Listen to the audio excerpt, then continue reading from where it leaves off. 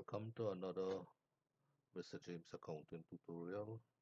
Today's topic is overhead application, the accounting unit.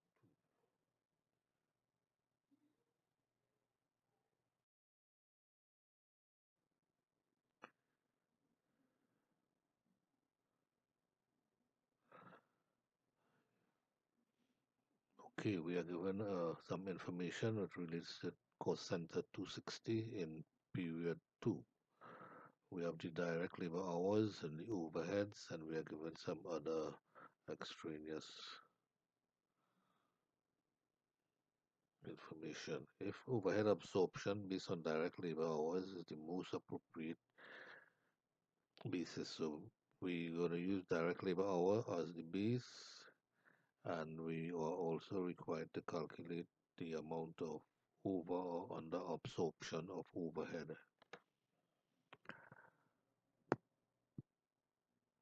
Our approach to this should be first to calculate the POHR or OER, and then we apply the OER to find out what the applied overhead is. Once we get the applied overhead, we can compare it with the actual overheads here to see if there was any under or over absorption.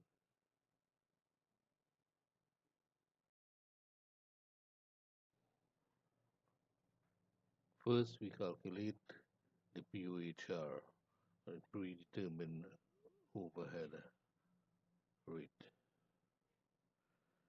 And that formula for calculating it is budgeted overheads divided by the base equals POHR. So our POHR would be 80,500 over 7,840 direct labor hours. That is equal to $10.27 per direct labor hour.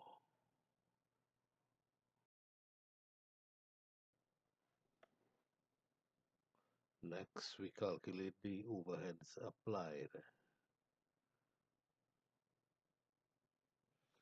Actual direct labor hours multiplied by the POHR will give us the overhead applied.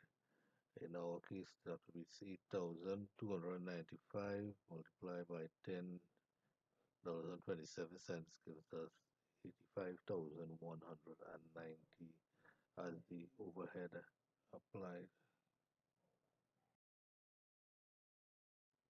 And finally, we calculate the under or over application.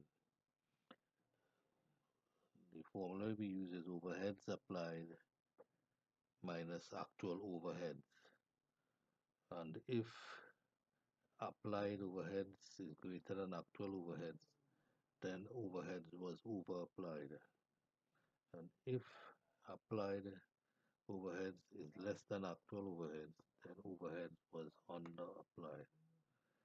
In our case, we have the overheads applied being 85,190 and the actual overheads being 85,760 as given in the question.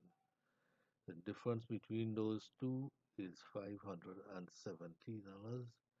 So with the overheads applied being less than the actual overheads, so overheads was under applied by $570.